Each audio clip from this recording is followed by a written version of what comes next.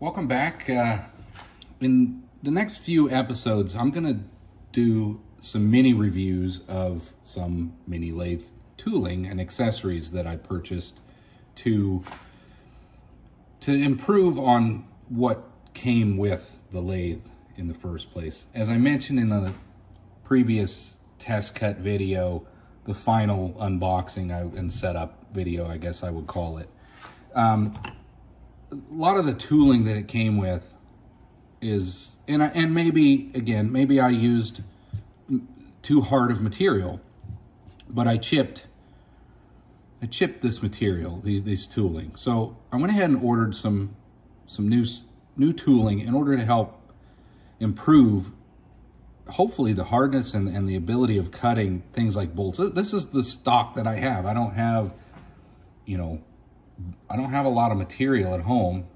This is all new to me, so I got to use what I have. And although I did face this and it did work, it kind of damaged a couple of the tools that came with it. So I thought, let's go ahead and get something to improve this. And what I chose, again, I'm sure I'll get more as time goes on, but what I chose was just off of Amazon. I got some indexable tooling that it's carbide. It's supposed to be carbide tips. And so this is going to give me three different corners in order to work with on each of this tooling. And I'll likely use a couple more than others, but I kind of look forward to seeing what these can do. It came in a cardboard box, and it came with a couple of these little wrenches. They're just, it's just a little grub screw that screws on, and came with some extra grub screws. There's 5 extras.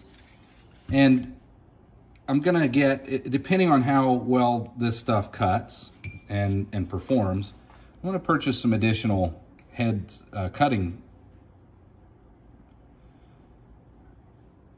indexable cutting tooling for these. I really hope that these work well. We're gonna find out. We'll do some additional test cuts later, but for now, we're gonna see how these go. But that's what comes with it: 2 wrenches and the tooling. I guess one last thing that I'll do is I'll show you some actual measurements so that you can get an idea of how big. I mean, you can see with my hand, this isn't very big stuff. It's the same dimensions as far as the tool holders that came with this. I was kind of hoping they were a little bigger, but I guess 3/8 is 3/8, right? But get my AVE ruler out, and if you look, the wrenches are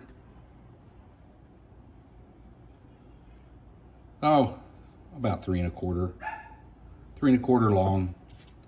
The tooling, let's take one of these out of there again, is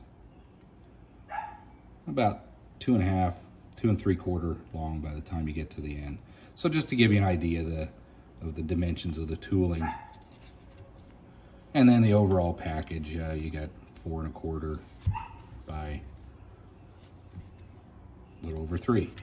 So give you an idea how big this stuff is. I just got these off of Amazon. If you search for indexable mini lathe tooling, these things come up. I could post a link if there's any comments where people want to know what I bought. But there you go. Not much to it. Different video will be me demonstrating the cutting of this material. But for now, that's an add-on that I purchased for this to hopefully improve the cutting of what came with it. I'm going to go ahead and add this onto the end of the tooling video with the indexable carbide bits. I went ahead and got a centered drill bit set. This came off of Amazon. Can't say I'm totally impressed with how this arrived. It came like this, and it came kind of all crushed up. There's bits of plastic from the case that came out of here. I could send it back, but honestly, it's the tooling is okay. I'm not sure that how much I mean, I wouldn't mind the case to be functional, but that's kind of what you get when Amazon ships in a plastic bag. But let's just check the tooling. If the tooling's fine, I don't see any reason to send them back.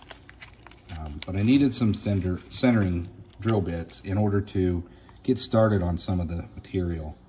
But other than some plastic chips from the case that it came in, they seem to be fine. I'm just looking for any chips or cracks. These look fine. Let's check them all out. It's all high-speed steel.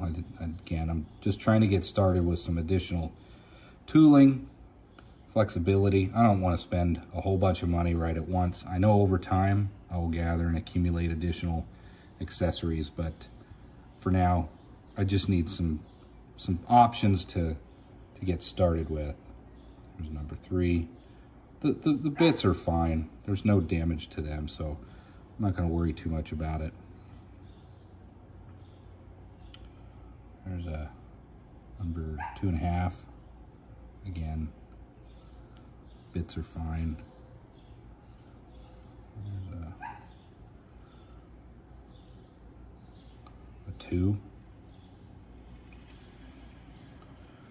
That would be 1.5.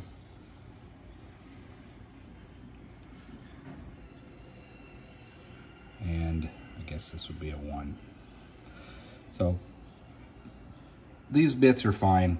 I'm just gonna not worry too much about a plastic case. It's just not worth the time and effort to ship them back.